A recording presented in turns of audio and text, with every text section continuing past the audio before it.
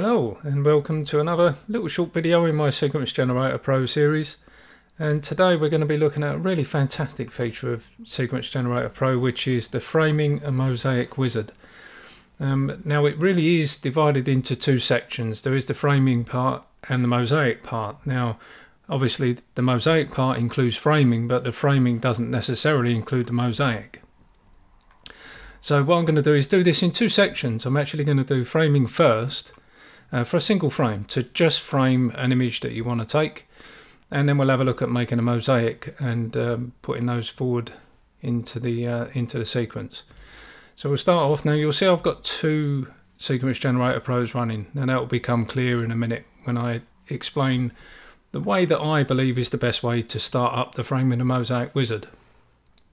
Now I always start up, when I'm going to do a mosaic, for example, I will always start by actually applying the sequence, applying the profile to the sequence that I'm going to be doing, or the mosaic that I'm going to be making. So if you go to File, Apply Profile to Sequence, and then choose the profile that you're going to be using. So I'm going to be using this particular one.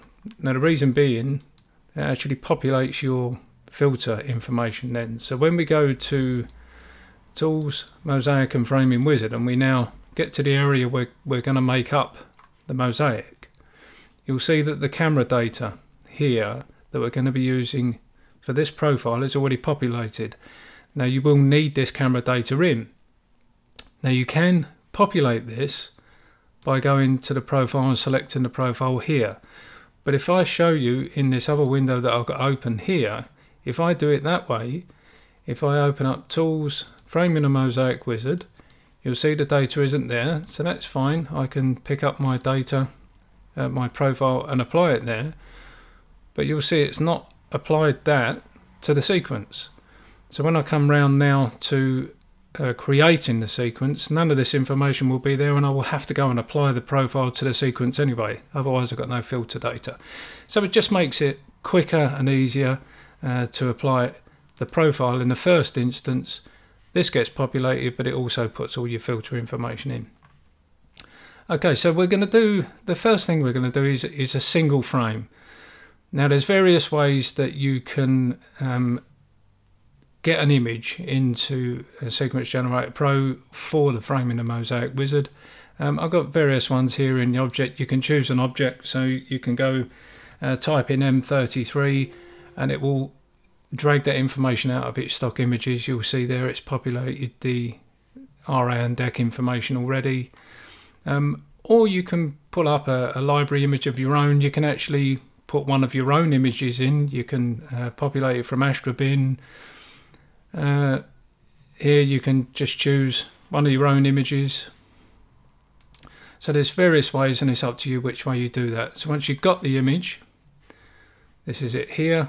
This is obviously a stock image, this isn't one of mine. And you've got your camera data here. You now need to draw a rectangle. Now just hold your left mouse down and just click any size, and it will draw the rectangle based on the image size of your camera.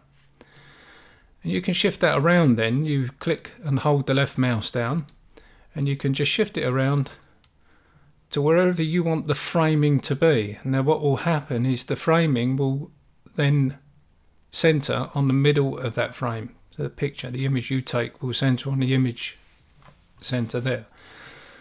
So if I want that in the center of that frame, I can do that. It's a single frame, so you'll see down here it shows the single tile on each one, and I can now create the sequence, call it M33, that's fine.